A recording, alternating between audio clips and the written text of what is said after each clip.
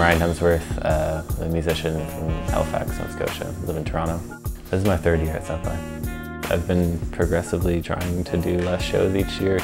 This year I'm only doing like 6 shows, so it's really spread out, and I can actually like go out and see friends and actually like find new artists and stuff like that. So that's actually a much better way to experience it, I think. South by is just like you're running on like 2 hours of sleep usually, so trying to pace yourself and kind of you know, dress to the right weather and not drink too much and all that stuff. So my name is Marcus Troy. I'm from Montreal. I'm a creative. I like to do cool things with cool people, and we're here in Austin for South by Southwest. What I love about South by Southwest is that it's a great festival. It's outdoors, you're in the sun, you're in the heat. When I get dressed, the intersection of fashion and function is really important to me. So I like to look fresh and clean, but also functional. And being out in the heat, I want to have nice threads that make me look nice, but I'm also comfortable.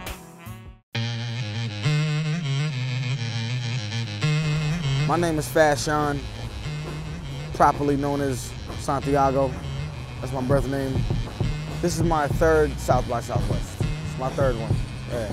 First time I came was for my first album, Boy Meets World, and then the second time, Nas actually flew me out. We're gonna bring him to the stage. A young rap god, Fashawn. Turn the volume up and bang it out the trunk out. Every artist should know this. After you eat barbecue at South by, take at least a 30-minute nap, and then you get to the venue. Or even if you're in front of the venue, you can sleep in your van or your bus or whatever. Take the advantage, man. You don't want to not have enough energy for the crowds at South by Southwest. Hey guys, this is Matt Tavares from BADBADNOTGOOD. Yo, what's up? This is Chester out here on the Massapil rooftop. Hey, this is Leland from BADBADNOTGOod. Bonjour, this is Alex from BADBADNOTGOod. This is our 3rd South by Southwest, and we're currently through the phase of performing.